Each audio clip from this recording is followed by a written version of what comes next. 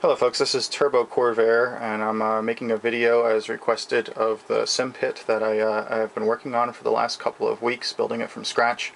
I had some serious space limitations, so I basically wound up building a sort of a closet in one corner to put this in. I kind of lost a window, but there are two others in the room, so it's not too bad. Alright, so right now I have the bright lighting on to try to give you the first glimpse here of what's going on. You'll have to forgive the fact that I'm using a digital camera. I do not have a video camera available, but basically this gives you the idea of the basic layout. Those down there are actually rails that the chair and the door ride on in order to guide them properly into place. So I'm going to go ahead here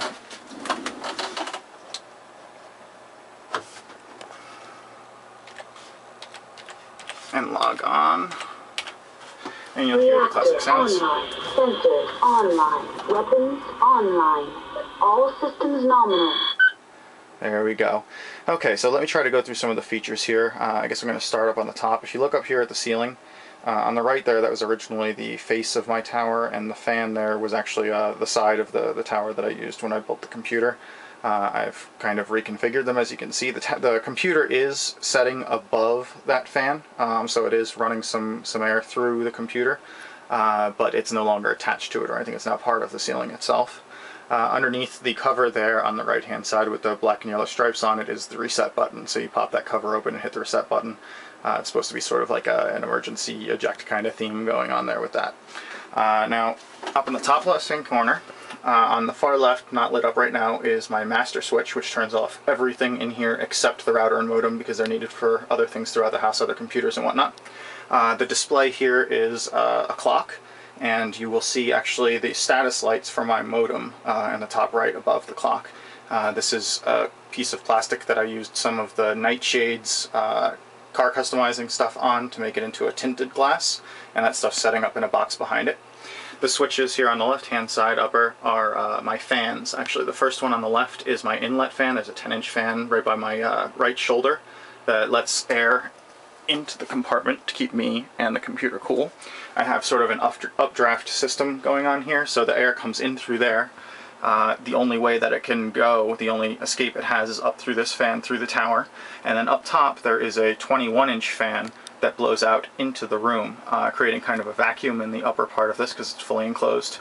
So I wind up with a nice draft going on through here. And that is the second switch, is the 21-inch fan. Now up here on the right-hand side, the left switch is for the blue lights, which are sort of my my mood lighting, my primary lighting while I'm gaming. And the right-hand switch they're on right now is my bright white lights for when I need to be able to read and write, and I'm using them right now to illuminate things. The flashing lights there are my router status lights, so I can see what's going on there.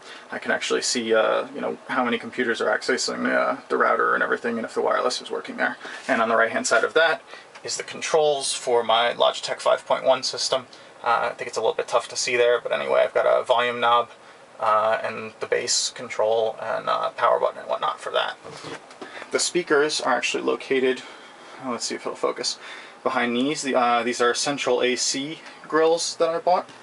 There's a number of them for the various different speakers, and I also use those for the inlet fan, and on the outside for the fans as well to cover those up on the outside.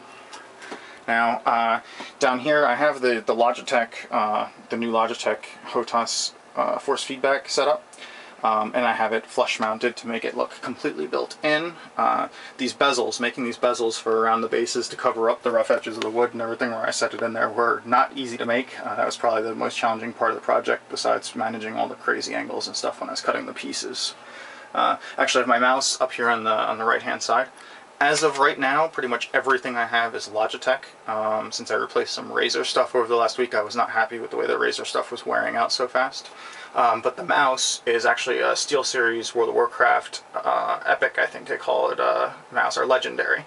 I did not want it to have that kind of appearance to it, so I actually used some matte black vinyl, and I kind of skinned it. And I also covered over the World of Warcraft icon there. I left a little bit that little ring open for the customizable light, so I can actually set the lights to match the keyboard and the G13. So all three of those items, I can change the color to pretty much any color you can imagine. Now, alright, the next thing here is my lights. If you look up here, I'm sure it's kind of hard to see with the glare. I actually kind of designed and built these light fixtures from scratch. I used plywood and made a box up there. I had to do kind of a wacky thing to fit the house. They're like the regular LED replacement bulbs for like house fixtures. That's the white lights. The blue lights are some of those 12 volt 12 LED strips, primarily for car customization. So the cool thing here is, if we go back to the switches, I turn off the white light. This is how they look most of the time with just the left switch on. You have just the two blue lights. When I flip the switch, the white lights overpower the blue lights, so you can't see that anymore in the rear fixture, and I have bright light throughout the pod.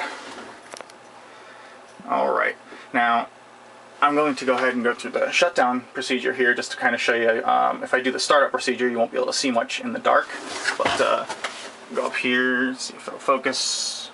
Alright, so I'm going to hit the power button to shut down.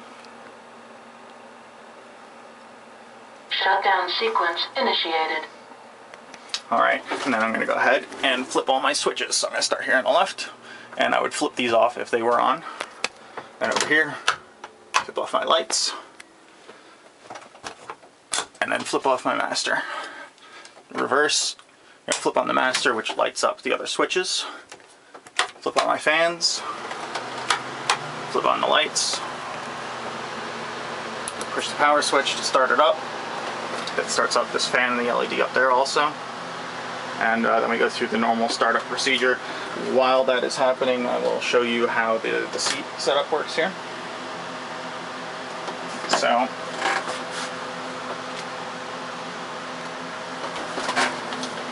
because of space limitations, I had to come up with kind of a creative way to get in and out of there.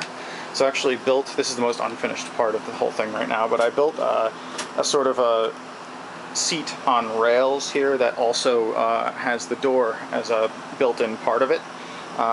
The rails are just these wood strips that are in there, and I couldn't put anything out here on the Pergo floor, so I had to get kind of creative on how that works. But I have 5 casters underneath, which are actually fixed in position so they can no longer rotate, and it just slides in kind of like a drawer. When I'm in there, I actually have a latch that I can latch it closed with at the top to keep it nice and tight and keep it from vibrating. Speaking of vibration, right now the reason that my seat setup is rather unfinished at the moment, I just installed a base shaker, a butt shaker underneath the bottom of the chair. So now in first-person shooter games at least, the chair vibrates real nice. So like when you're firing a machine gun, you can feel like the recoil from it through the chair. Hopefully that will tie in with the force feedback in the joystick, so I'll be feeling it in my hand and in the chair, which should kind of increase immersion quite a bit. So right now I'm kind of working on that. I had to mount the chair on rubber hangers. I actually used exhaust hangers in order to absorb the vibration so it didn't make everything rattle. And that's the last thing I did, so things are kind of unpainted here and whatnot. Now, realize that this whole thing was done by me, a complete amateur who's never done anything like this before, so there's, you know, some symmetry issues where things didn't come out exactly right. And also, I'm sure some of you have noticed that there are screw heads showing and whatnot. I would love to fill those in and paint them over. However, I'm kind of concerned about the having the ability to fairly easily take this apart because it's very likely that I'll wind up moving within the next few years. So I'm not sure I want to bury those screw heads and then not be able to find them and have to kind of destroy things to take it apart.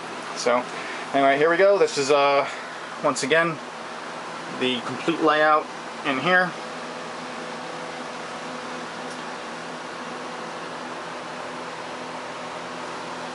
And that is my mech cockpit. Hope you enjoyed the show, folks. Thank you very much.